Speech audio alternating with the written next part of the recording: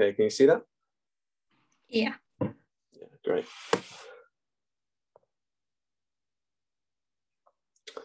Okay, so yeah, year one MSK revision session. Obviously, I can't cover everything. I can't condense 3 weeks of lectures into an hour, but I'm going to try and focus on some key topics, specifically for your kind of, your summative exam, but obviously, or more like hopefully, it should be useful for your end of block. I finished the PowerPoint last night and had a look today and realized it might be a bit of information overload. So if you feel like I'm trying to cover too much, I'm sorry, but I know it's been recorded, but I will kind of provide the slides as well to Muna. So hopefully you should be able to access them later on somewhere. So yeah, so if it runs over slightly, I'm sorry, but I'm going to try and keep it within the hour. So the second point I was going to make is that I may ask some questions throughout the session, but I'm not expecting anyone to answer. If you're just all lying in bed, fine. I just kind of give you a few moments to kind of think about it before moving on. So yeah, first topic, anatomy. And, a lot of you may kind of roll your eyes when you think of anatomy. For those of you that are happy to go through every single muscle in, your Gray's Anatomy books, fine, keep doing that. But, anatomy is a very time-consuming subject. There's a lot to get through, especially when you've got so much else to be doing. So we're going to try and focus on, some key areas, which will hopefully help in your revision. So with that in mind, so your wrist flexors, they're all going to come from your medial epicondyle. Well, a lot of them will be. So, if you actually flex your wrist, you can actually feel them contracting. And if you actually just most things that we teach, we are telling you the most. Sorry. If you actually flex your wrist, you can feel, if you just palpate over the medial epicondyle, you can feel it. So, if you're in an exam situation and you're wondering, oh, does wrist flexors come from medial or lateral epicondyle? Just have a feel on yourself, flex your wrist and you'll feel it. Yeah. And basically looking ahead a year, but, jumping ahead slightly, but if you think about golfer's elbow, so if you press on the medial epicondyle area and you have the patient flex their wrist against tension to elicit the pain, you'll elicit pain and know that this is where the trauma and inflammation is. I feel like my slides are slightly delayed, so you might be able to see this. I don't think the pictures are coming up. Sorry about that.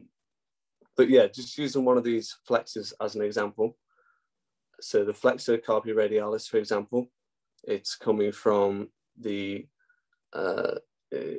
it's coming from the medial epicondyle, as I've said, and it's crossing over to the lateral side. So if you think about that, it's crossing over to the lateral side. So we already know it's causing wrist flexion, but if you think about that muscle contracting, because it's on the lateral side, it's going to cause abduction as well. And then if we use the same principle, the flexor carpi ulnaris is actually going to flex the wrist still, but cause adduction because it's staying on that medial side. Pronator muscles, I'm so sorry, I don't think, are the pictures coming through or not? No, I don't think so. I don't know why that is. I do apologize. Sorry about that. You're just gonna have to listen to me talk. There's nothing I can do about that, sorry. But anyway, the pronator muscles, if you remember, you've got your pronator teres and your pronator quadratus. Just know which one's which. Pronator teres is more anterior, more proximal, and your pronator quadratus is more distal muscle insertion, and it's actually the most distal-most muscle insertion on the anterior aspect of the radius. That sounds complicated. It's not as complicated as it sounds. It's just, the muscle that's furthest down the arm on the anterior compartment. You then obviously got your supinator muscles, So obviously this will include your supinator. That one should be pretty self-explanatory. But also you've got your biceps brachii, which is actually the most powerful forearm supinator.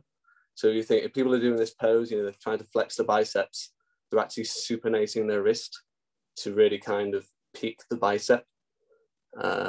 Yeah. And then if we move on to our extensors,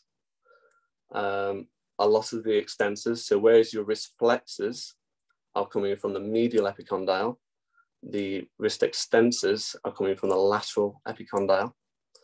So basically, once again, jumping ahead slightly into second year more, but it helps, I think, understand, what's going on. If you think about tennis elbow, people are going to get pain over the lateral epicondyle, and then pain if you kind of extend the wrist against resistance, because obviously your extensors are coming from this area. And that guy playing tennis is nicely demonstrating tennis elbow, getting pain over that lateral epicondyle where the extensors insert. And people will actually often present, clutching their arm like this. And I have actually seen this in the GP practice. So that's kind of wrist flexors. This slide doesn't really help because there was meant to be a really good summary table and it's just not showing at all. So yeah, this is a bit of a pain, isn't it? I don't know what to do about that. Sorry. but yeah. Shall I try and, oh, has it come through now? Yeah. Yeah, sorry about that. So I've talked about wrist flexion and wrist extension, but this is actually a good summary table about flexion and extension of the elbow. And if you just go down the list, some of them are pretty obvious, but I think if you can just kind of go through this table and just kind of try and fill in the blanks, it might be quite useful to just in your own revision. So obviously just going down that list, if we look at kind of triceps is obviously going to cause extension, but you're also going to get the anconeus, which also causes extension. And it's actually quite an interesting muscle because it also prevents hyperextension as well. And then if you just kind of look at that list, just a quick question, you're getting kind of your brachialis and biceps brachii, which are kind of causing flexion of the arm. But does anyone know of another muscle in the anterior compartment that is innervated by the muscular tenus nerve that also causes like flexion at the shoulder? Is it the coracobrachialis? It is, well done.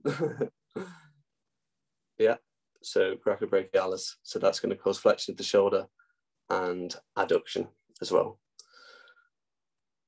So that was a bit speedy. Have I lost anyone so far? No, does that all make sense? Yeah, okay. So yeah, it doesn't help that the actual images aren't showing up. So yeah, I apologize about that. So that's kind of the wrist and the elbow. And then obviously you've got your shoulder. So I would actually spend more time going through the shoulder because there are a lot more movements. So it is worth kind of going over. And it's also a good area for them to kind of ask questions about, just because there's a lot going on. So once again, if you just kind of work down this list again, some of them are fairly easy. Flexion of the shoulder, you're going to get, obviously part of your deltoid is going to do that, but also your pectoralis major.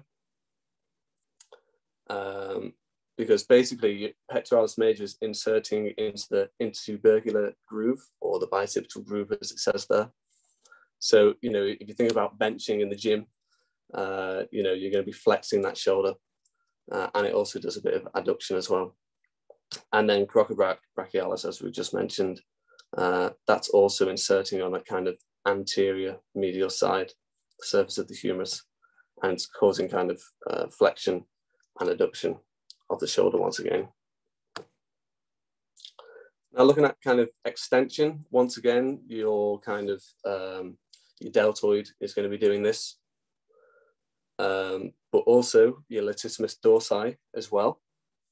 So the latissimus dorsi is inserting into the same place that your pectoralis major inserts to, so onto the intertubercular groove.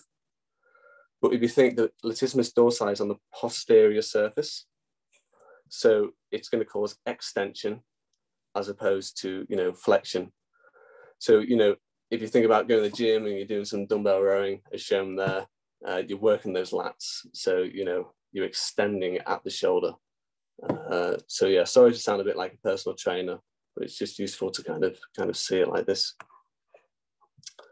And then just working down again. So the rotator cuff, I actually think it's quite useful to know the insertions. So I know it's more information for you to know, you learn the muscle, then you learn the insertion and the origin. But if you know the insertion of some of the muscles, you can kind of visualize,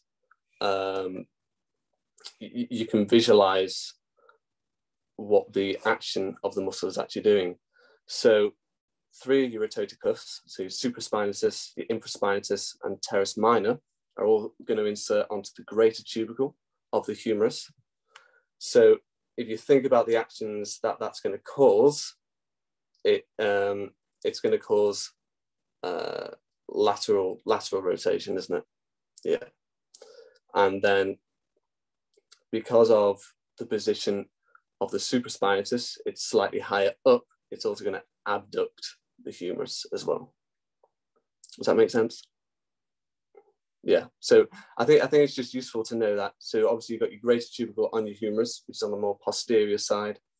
So if you can just kind of visualize where the muscle is actually attaching to, and visualize what happens when that contracts, you can visualize what happens to the humerus. Yeah, I think that helps anyway. So your supraspinatus is going to do your first 15 degrees of abduction, and then your deltoid takes over after that. And then, as mentioned, your infraspinatus and teres minor are going to be doing kind of external or lateral rotation. So then the subscapularis is actually going to insert into the lesser tubercle on the anterior surface. So if you think on the posterior surface, they were inserting onto the greater tubercle. So when they contract, it causes a lateral rotation.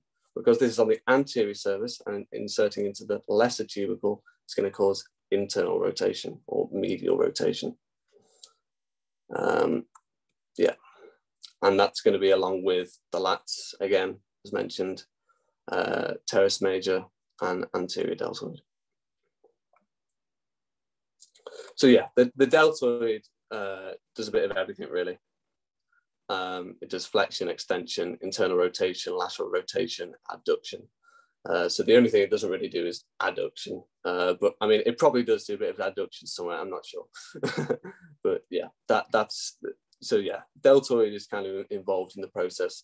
But if you can know some of the more specifics of the muscles, and if you just go through a table like this and just kind of write out flexion, extension, adduction, abduction, and just try and, think of what muscles are involved in each section, I think it might be quite useful, as opposed to just kind of scrolling through your Gray's Anatomy cards and learning each muscle individually and then each insertion. If you can kind of know the groups of muscles that are doing the different functions, I think that's more useful.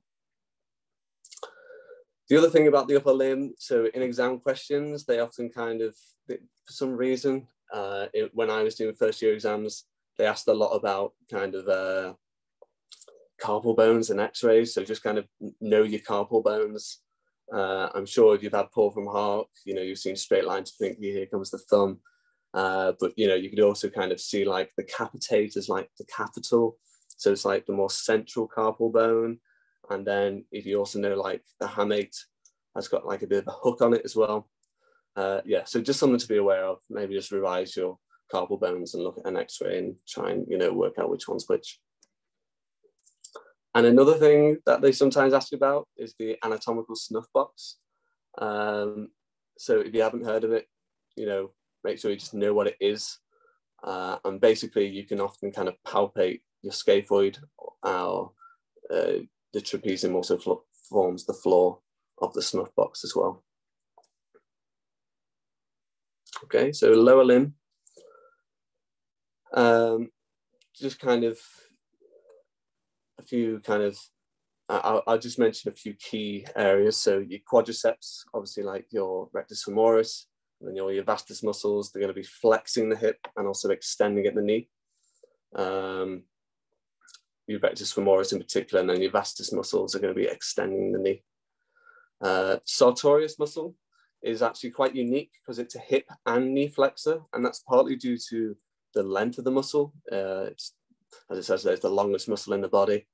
So it's actually going below the knee, so it's able to actually flex the knee, as you can see from that bottom diagram, because the diagrams are now working. You can see that when the knee's in that bent position, that when the sartorius contracts, it's obviously going to bring the leg down, so it's going to also be able to flex the knee, as opposed to your quadriceps, which are extending the knee. Also, just the fact to maybe be aware of,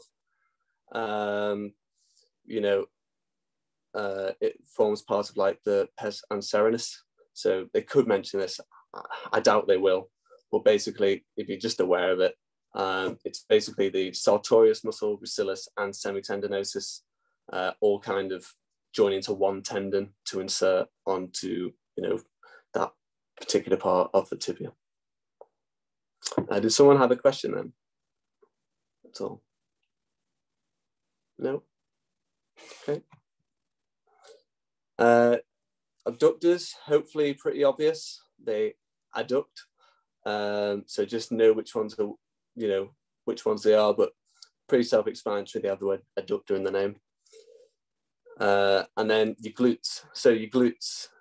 So your gluteus maximus is going to cause extension and external rotation of the hip, whereas your gluteus medius and minimus are the main abductors of the hip. So don't get confused with that. Don't think like, because it's gluteus medius, it's not the main abductor. It is the main abductor. Your gluteus maximus is doing more extension and external rotation. And I'll come back to kind of gluteus medius and minimus later when I kind of talk about Trendelenburg gait. So then gastrocnemius and soleus, or soleus, however you want to pronounce that. So gastrocnemius, as you can see, attaches above the knee, so it can actually cause knee flexion, and obviously it also causes plantar flexion, which is its kind of one of its main functions. But actually, when the knee is in a bent position, if you think the gastrocnemius is inserting above the knee, so if your knee's bent, the gastrocnemius isn't going to be taut or flexed. So actually, it's not going to be that powerful a plantar flexor, because the muscle is quite loose. So your soleus is actually the most powerful plantar flexor when the knee is bent. It's sometimes called like the gear muscle or something, because if you're on a bike and you're kind of pressing down, yeah, something like that. You can look that up. So then, inversion of the foot. That's currently saying eversion. Hold on. There we go. Sorry, I'm having real trouble with my slides tonight. So inversion of the foot, it's actually quite a good one to remember, because it's from two compartments. So it's just your tibialis muscles. So if you think tibialis anterior and tibialis posterior, they're both going to cause inversion. So if you see a question in an exam talking about kind of inversion of the foot, tibialis, one of the tibialis muscles. But just obviously know that tibialis anterior, it's in the anterior compartment, so it's going to cause dorsiflexion as well.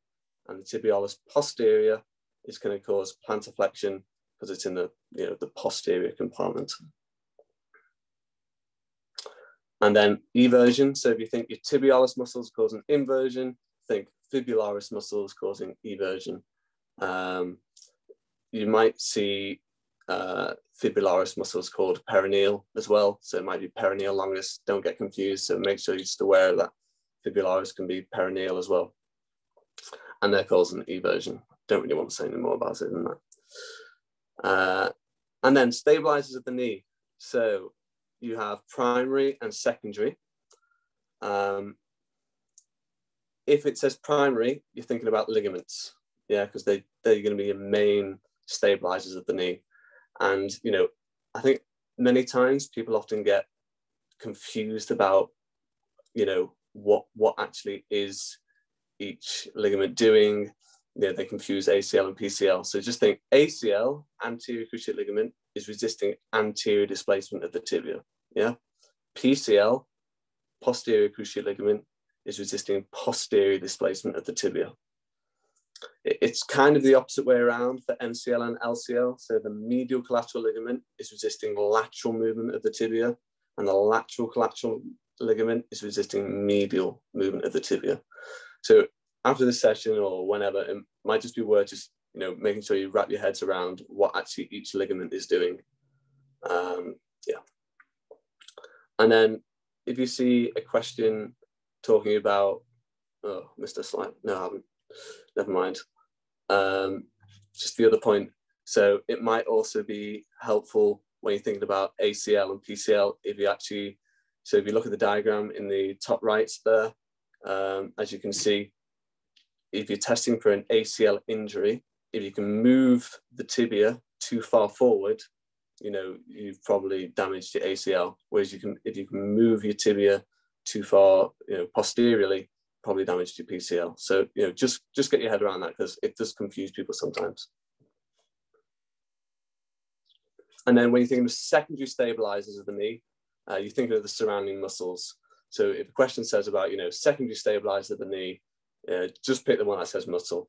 Obviously don't pick it, pick latissimus dorsi. It's talking about, you know, secondary stabilizers of the knee, but yeah, hopefully you get the point. So your menisci as well. So your menisci connected by transverse ligament. Don't forget that bit.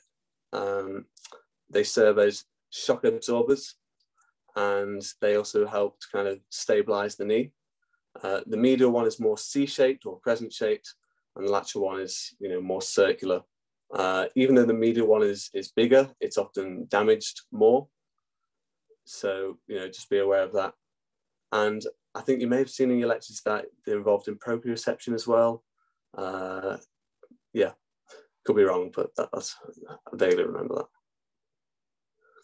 And then when you're thinking about limbs, you know, gait cycle often kind of crops up. They like asking about it. So just make sure, you know, people can skip over it, but just make sure you're aware of the gait cycle. So, you know, and know when two legs are on the ground kind of thing, and when you're just getting single support. So know that, you know, with double support, it's when you first have initial contact and the loading response and pre-swing as well. And then when you've just got one leg with contact, when you've got single support, it's when you're mid-stance, which hopefully makes sense, and terminal stance as well. So just make sure you go through that. And remember that the cycle is following the one leg through the whole process. So it's the initial contact of that one leg, then the loading response of that leg, mid-stance, and so on. In exams as well, don't forget about the vertebral column. So, you know, you're spending all this time going through all these muscles, your flexors, your extensors, and so on. But for some reason in our exams, they asked a lot about kind of vertebral column. So make sure you know your ligaments, you know, supraspinous, interspinous, ligamentum flavum, which is what you kind of, you feel when you do a lumbar puncture. You get like a second pop, and that's kind of, you're going through the ligamentum flavum into the spinal cord. So yeah, know your ligaments, and then also know about the kind of vertebral body and its constituents. So they're in the bottom right, you know, make sure you know the difference between your lamina and your pedicle as well. Know which one's which, because that can be quite confusing, and it's quite hard to remember. Never really thought of a way to remember it, just got to brute force it. So yeah. And also just know about, you know, your annulus fibrosis and your nucleus pulposus. So your annulus fibrosis is going to prevent over-rotation of the vertebra. And if you get a slip disc or anything like that, that's when the nucleus pulposus is going to herniate out of the annulus. And And that's when people can get things like sciatica and things like that. Okay, quick question. Does anyone know what level the spinal cord ends? Don't have to answer. It's all right. Yeah, well done, Aidan. It's L1 to L2. So this is obviously where your kind of conus medullaris is. This is termination of the spinal cord, which is often why when you're doing lumbar puncture, you go around the L3 to L4 region, because, you know, obviously you don't want to be going near the spinal cord. Anesthetists can go higher, but I mean, I think, you know, foundation level, you're going to be L3, L4, which leads nicely onto nerves. So, you know, anatomy is a big topic, and, you know, can be quite confusing. There's a lot of just learning different things, and the same can be said with nerves, really. So, you know, when you look at the brachial plexus, is this the most useful way to kind of learn all the nerves? You know, if you're fine just kind of looking at this diagram and reading it all and taking it in, you know, that's okay, continue to do that. I think there's like a quiz on Sporkle. If you've heard of Sporkle, just type in like Sporkle brachial quiz, and you can just quiz yourself, and you can go through this diagram a few times and you'll get all the nerves. But is this the most kind of relevant for what you need? Probably not. I mean, you know the basics, roots C5 to T1, but the key nerves that you need to know about in first year are, you know, musculocutaneous, radial, median, and ulnar. So this is just a nice kind of summary of all the nerves. As I say, you'll have access to these slides hopefully after this session, so you can just kind of go through this. And basically, if you learn this table, and, you know, you should be able to cope with most questions that will be thrown your way, because, you know, a lot of the nerves, they innervate particular compartments. So if you know what muscles are in those compartments, you're going to know which, you know, nerve is innervating that muscle. Obviously, there are exceptions to the rule. I'll go through one of them in a minute. There always are exceptions, but, you know, general principles, this covers a lot of what you need. So to just kind of go through some of that. So the musculocutaneous nerve, as briefly mentioned before, it's going to cause shoulder flexion. Injury to the musculocutaneous nerve on its own is quite rare. I think you have to have quite a bad trauma to just damage the kind of musculocutaneous nerve. But for the purpose of learning, you know, if you damage the musculocutaneous nerve, you're obviously going to get weakness in elbow and shoulder flexion. You're going to get atrophy of the biceps brachii, and you might also get pain in the lateral forearm, because the musculocutaneous nerve obviously has remember these nerves have motor and sensory function. So for the musculocutaneous nerve, that's going to be in, you know, the lateral forearm, as you can see on that lower right diagram. And you might get pain or paresthesia.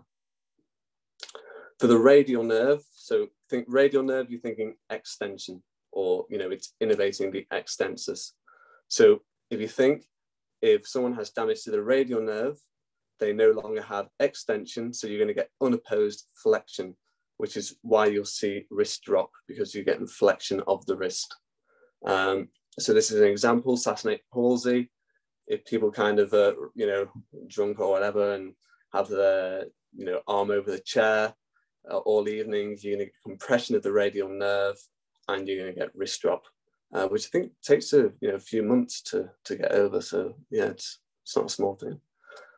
And then median nerve. So the two most confusing nerves, I would say, are median and ulnar. And I think sometimes there are a few confusing elements between the two, but hopefully, I mean, I've not done a very good job so far, but hopefully I'll try and kind of explain and simplify and clarify the differences. So the median nerve, its motor innervation is the loaf muscles. So the loaf muscles are basically, you know, they innervate your thenar eminence, so your thumb, basically your thumb area. But not mentioned in that table, they also, the median nerve also innervates some of your flexor muscles. And the particular one I want to focus on is the flexor digitorum profundus, because this is only partly innervated by the median nerve and then partly innervated by the ulnar nerve, which is why sometimes, partly why ulnar and median nerve, it gets a bit confusing. So just kind of talking about the flexor digitorum profundus. So your median nerve innervates the lateral part of the flexor digitorum profundus. So it's going to lead to kind of help with flexion of the second and third digits, whereas your ulnar nerve is going to innervate the medial part of that muscle. So your fourth and fifth digits.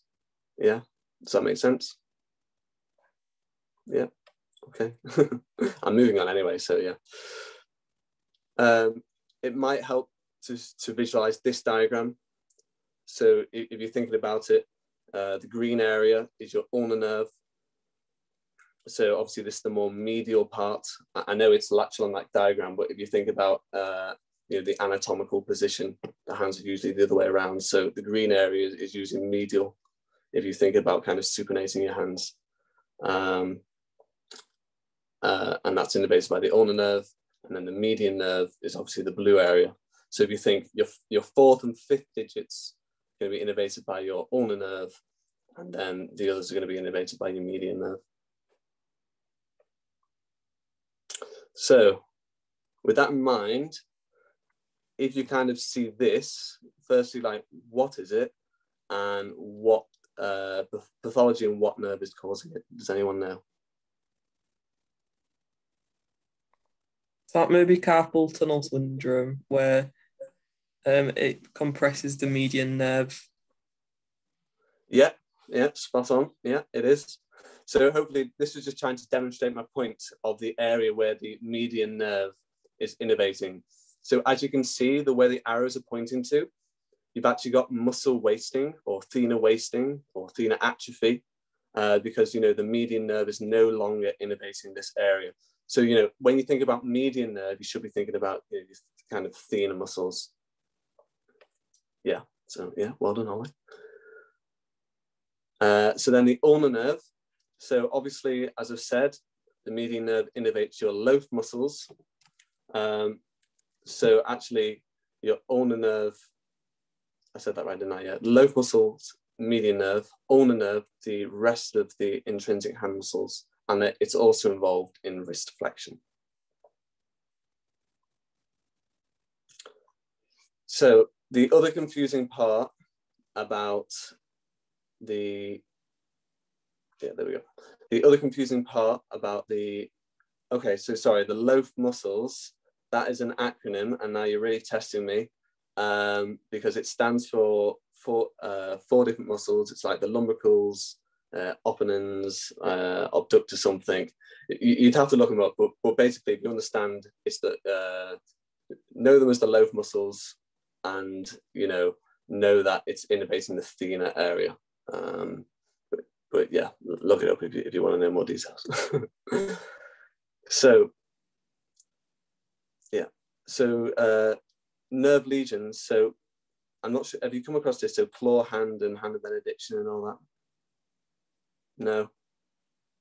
I think it was covered briefly, yeah. Briefly, okay, yeah. So this can be quite I'll just go over it then. So this can be quite a confusing area. So if you ignore the wrist drop part, because that's your radial nerve, you should all know that now.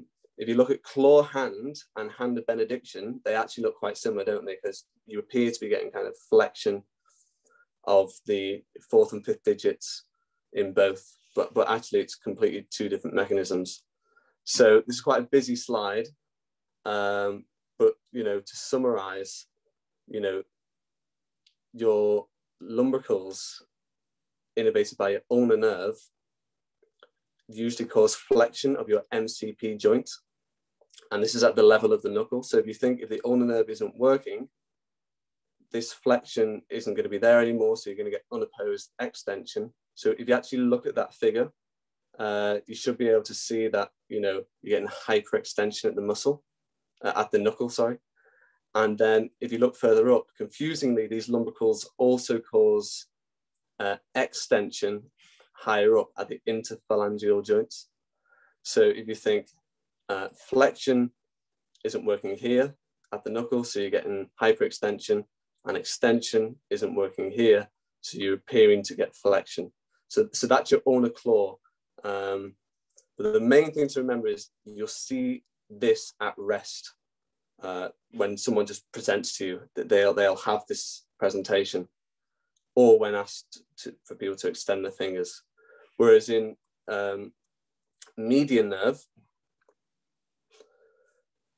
if you think the ulnar area is unaffected, so when someone's asked to flex their fingers, they can flex their fourth and fifth, but they can't flex the first three digits, because that's where the median nerve usually innervates.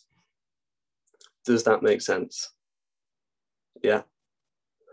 So obviously, if you want to kind of wrap your head around this, if you can't tell already, that table above is from Wikipedia. So just have a look and look at the differences. Yeah.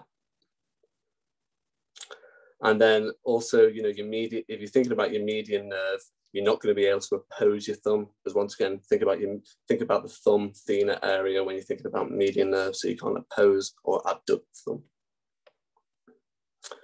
And you also mightn't be able to do the OK sign. Yeah, so just remember that.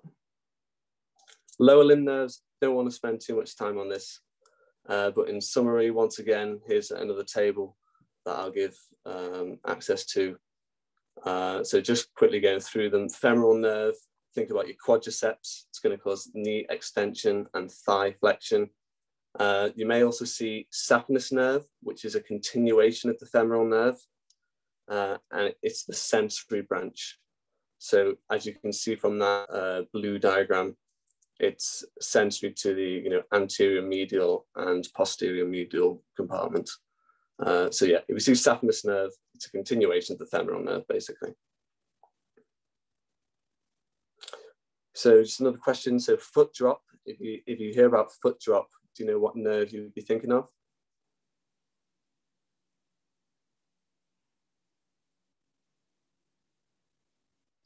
Would it be the sciatic nerve? Because that's the one that innervates the leg, but I can't remember. Yeah, basically you are right. So in the sense of your sciatic nerve is the overall nerve, yeah? But actually, specifically, it's your common peroneal nerve. So just explain this. It is your sciatic nerve, so you're right, that's well worked out. But your sciatic nerve branches. So the two main branches are your tibial nerve and your common fibular nerve. Your tibial nerve is going to cause inversion and plantar flexion. And as you can see, this is easy to remember because the tibial nerve stays on the posterior side. So if it's innervating the posterior muscles, it's going to, innervate the ligature gastrocnemius, which is going to lead to, plantar flexion. Whereas your common fibular nerve, that has two branches, superficial and deep. The superficial is going to cause eversion, and then the deep branch is going to cause dorsiflexion, because the deep branch actually goes around to the anterior compartment. So you think, often in kind of sports injuries, so if people have studs to their knee or something, they're going to damage the common fibular nerve. So, you're not going to get innervation of dorsiflexion, so you're going to get unopposed plantar flexion, so you're going to get foot drop. Basically, if you see foot drop, think common peroneal or common fibular nerve. And then just a word about Trendelenburg gait. Why isn't that? There we go. So often due to kind of superior gluteal nerve or kind of a lesion to the fifth lumbar spine. So as I previously talked about, it's your gluteus medius and gluteus minimus that are doing abduction. So if you think about it, if you have, just a quick question, if you have kind of, if your left hip is dropping, are your abductors affected on the left side or the right side in Trendelenburg gait? The right side, because they're the ones that are Supposed to be pulling it up. Yeah, exactly. So if you just think of abduction, if you see it like a lever, so the abduction is going to occur on the opposite side to kind of pull the hip up. I know that's not a very medical term, but it's abducting to stop the hip dropping on the other side. Yeah. So that's Trendelenburg gait. So if you see someone's hip dropping on one side, the actual abnormality is going to be on the other side. So just a bit about connective tissue. I'm sorry that was a lot of anatomy, and I'm sorry if a lot of that was confusing, or but hopefully, as I say, you can go through the slides after and just kind of work through them. It's a lot to take in. It's a big topic. It's a heavy topic. But yeah, hopefully you got something from that. I know that wasn't very well explained. This is my first time doing this, so I do apologize. I know that wasn't great. But yeah, hopefully you took something from it. Yeah.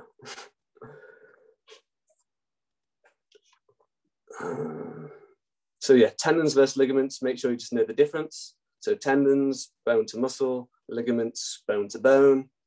In tendons, you get more parallel fibers. Ligaments, it's a bit more messed up. But also be aware that for both tendons and ligaments, you're thinking about type 1 collagen. So type 1 collagen, remember that. So yeah, collagen, they seem to love collagen in your exams as well. We got a fairly big question, like 5 marks in our end of year exam. So it's definitely useful when thinking about, just making sure you're familiar with the collagens, or some of. There's the first 5 listed. But I'd say the key facts to know are, so when you think about type 1 collagen, you're thinking about bone, tendons, and ligaments. For type 2 collagen, you're thinking about cartilage. And then for type 3 collagen, this is actually the collagen that's laid down first after healing of fractures. This is just kind of something that, in my experience, has come up on exams before. So it's just useful to kind of make sure you go through and that you're aware of. And then, yeah, once again, collagen formation, it's a complicated topic, really. But if you just know some basic facts, collagen composed of 3 chains. It's synthesized both intracellularly and extracellularly. So basically an immature protein is secreted, and then it's kind of cleaved extracellularly. So just know that, and also know that vitamin C is involved with some of the enzymes for making collagen. And then just a bit more about cartilage. So as I've said, you're thinking cartilage, type 2 collagen, bone, type 1. And also know, what collagen consists of. So it's the proteoglycans as well. So make sure you have proteoglycans. So these are negatively charged. So they're going to attract water molecules. And it's these kind of water molecules that are helping the cartilage to do its job, basically, to help resist compression.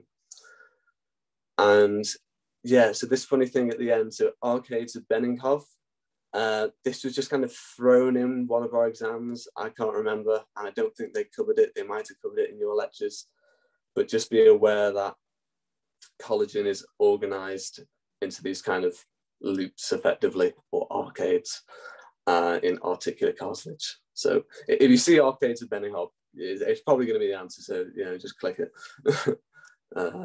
But yeah, just something to be aware of. And then this is just kind of a nice table summary of some of the things talked about. And then bone. So 2 main forms of bone formation. Let's try and get those slides up. There we go. So intramembranous ossification and endochondral ossification. So if you see intramembranous, think mesenchymal condensation. This is the main thing you want to be thinking about. You can go into more depth if you want, but it gets a bit confusing, I think. But not many bones are formed by intramembranous ossification, mainly like those in your kind of head. So, you know, your mandible, your maxilla, and some of your skull bones like your frontal and parietal. So, you know, just be aware of the kind of few muscles that actually occur by intramembranous ossification. But, you know, the main method of bone formation is endochondral ossification, which is a nice, pretty diagram of there. And basically you're replacing hyaline cartilage with bony tissue.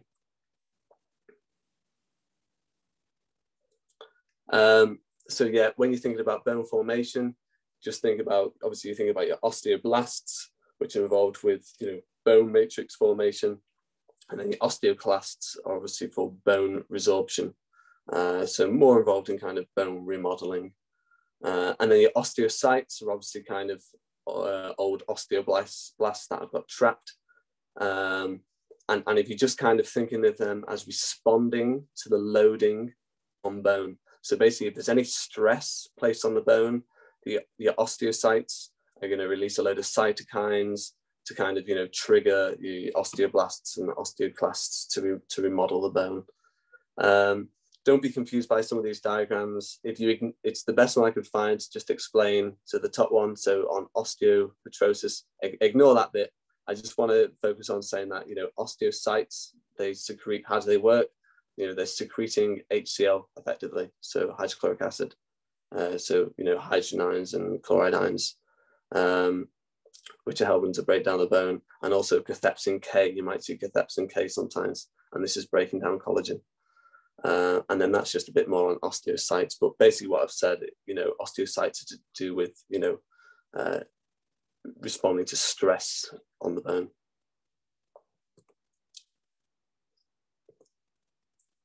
So then your epiphysis. So this is obviously the site of bone growth. And unfortunately, I would recommend, you know, going through this, because we did actually get a question on it in second year after not touching it for a year. So make sure you just know about it. So basically, you know, this is all to do with chondrocytes. So be careful not to confuse kind of chondrocytes with osteocytes. So, you know, and just know that, you know, the four zones. So reserve zone, basically nothing's happening. Then, you know, these chondrocytes are proliferating. Then, you know, they're growing in the hypertrophic zone, and then calcifying. And then you're getting kind of ossification further down. Yeah. So, yeah, I mean, I'd just be aware of it, because it did come up in our second year exam. So obviously the same can happen to you. And then finally, I just want to kind of talk briefly about calcium and phosphate regulation. So calcium regulation, what you mightn't always grasp from the lectures, because they're kind of talking about all the different hormones, is that, you know, the main hormones you need to know about, or, you know, the main things involved with calcium regulation is PTH, so parathyroid hormone, and vitamin D. You know, you may see calcitonin mentioned, but it actually has quite a minor role, which, you know, mightn't have been emphasized in some of your lectures. So, you know, the main, you know, things involved in calcium and phosphate regulation are PTH and vitamin D. So parathyroid hormone works at the level of bone and kidneys. Its main actions are kind of increase osteoclast activity. So you're going to get kind of breakdown of bone, which is going to release calcium and phosphate into the bloodstream. And then it's also going to act on the distal convoluted tubercle in the kidneys, where it's going to increase the reabsorption of calcium, but and also increase the excretion of phosphate. And its third action is to kind of upregulate 1-alpha hydroxylase, but basically it increases the activity of vitamin D. So the other confusing part, I would say, is, you know, parathyroid hormone is causing a release of phosphate into the bloodstream because it's breaking down bone, but also it's excreting phosphate. So be aware that you actually get a small net drop in phosphate, serum phosphate levels in regards to, you know, when parathyroid hormone is acting. Yeah, so just to zoom in on kind of osteoclast activity, what actually is parathyroid hormone doing to cause that? I'm sure you've come across rank, ligand, and receptor in your lectures. So PTH, parathyroid hormone action on our osteoclast is actually indirect, as I'm sure you're aware, because the osteoclasts don't actually have a receptor for PTH. So PTH binds to osteoblasts, and osteoblasts increase expression of rank ligand, and then rank ligand binds to rank receptor on the osteoclasts or the pre-osteoclast cells, and then all these pre-osteoclast cells combine to form an osteoclast. So kind of, just remember that an osteoclast has a rank receptor, but it doesn't have a PTH receptor. And then just a word about, vitamin D. So that's the other thing, don't confuse, the actions of parathyroid hormone with the actions of vitamin D. You might see them all kind of, mixed in together and mentioned together because they're effectively doing the same thing, as in, i.e. regulating calcium levels. But the specific thing that vitamin D is doing is kind of increasing, intestinal absorption of calcium. So if you see PTH, PTH increases intestinal absorption of calcium, that's not strictly true. PTH is increasing activity of vitamin D, and it's vitamin D that is increasing activity. That is, increasing activity of these transport proteins that are causing calcium to enter through the intestine. And I just thought this was, I used this diagram actually on vitamin D. I thought it was quite comprehensive in talking about it. So it might just be useful to kind of go through.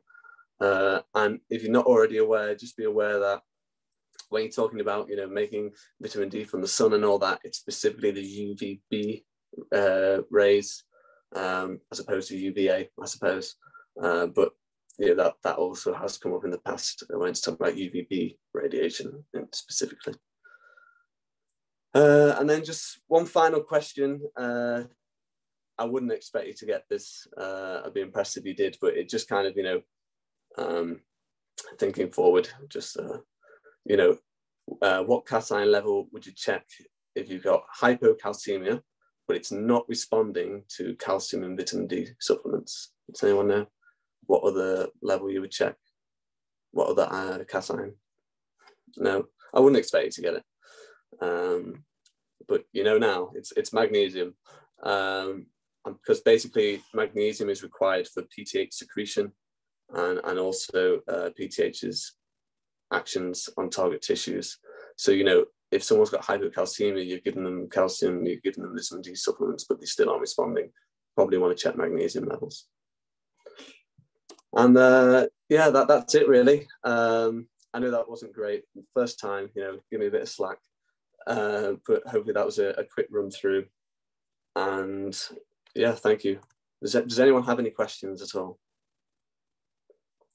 Did any of that make sense? That was really good. Stop being so harsh on yourself. Yeah. Yeah, that was helpful. Thank you. There's also kind of just like some feedback, which I'd greatly appreciate to know where I can, I can put it in the chat. Let me just stop sharing.